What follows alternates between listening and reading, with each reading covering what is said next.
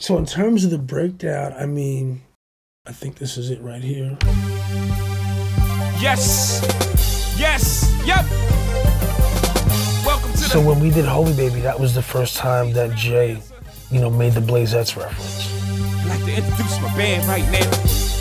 Just Blaze and the Blazettes. And that was really because it just felt like such a live record. But I think that goes back to my DJ sensibility. I was the weird kid that would play at like raves, techno parties, but I was playing it like hip hop. I kind of developed the following because of that, because I was the weird kid, probably sometimes the only black kid that was there playing this kind of music and cutting it up.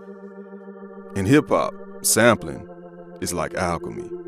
It's an art form that rearranges space and time, and the producers who build on the tradition use sonic DNA from the past to cook up the future.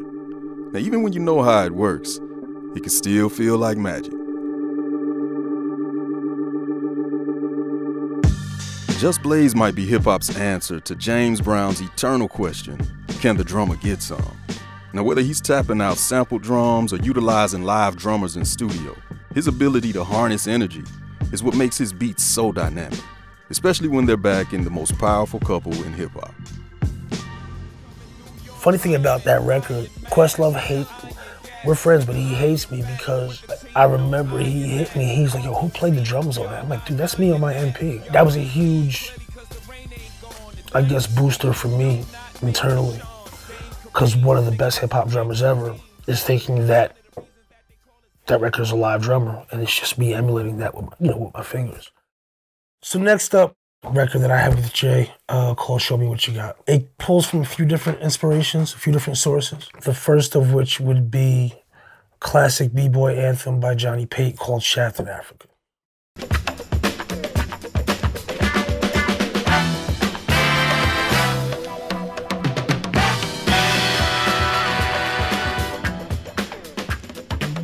After, we kind of had the Shaft in Africa hooked up, the track at the time sounded something like this.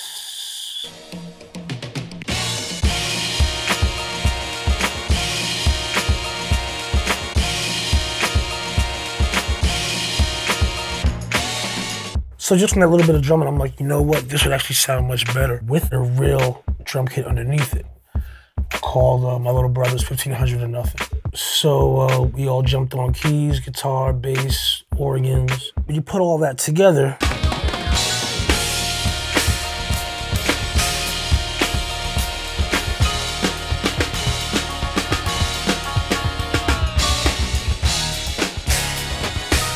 I'm an excellent drum programmer.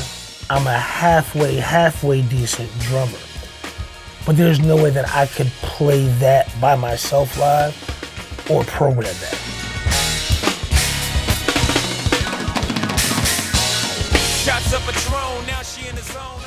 Last but not least, Freedom off the Lemonade album. Beyoncé came to me with the sample.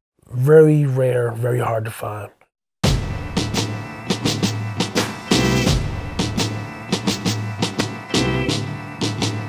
And it was just this, and she was singing just over that. And there was a dope tension into it, but it was just, it still felt linear, you know what I mean? Like it wasn't moving. So my thing was, all right, let's leave it raw and intense for the first maybe 4 bars, and then build that up a little bit. So that's when I started to add the extra percussion. The hits that humming.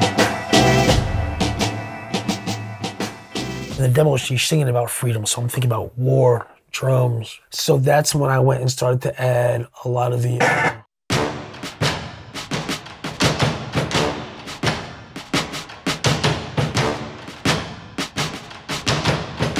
feels like a statement, it feels like a marching band. Again, I try to create moments. So if you went right from that marching band right into freedom, freedom, you almost lose the intensity. You got to break it up. Because if you just do straight wall of excitement the entire time, it's too much. You know what I mean? So you have to create those spaces.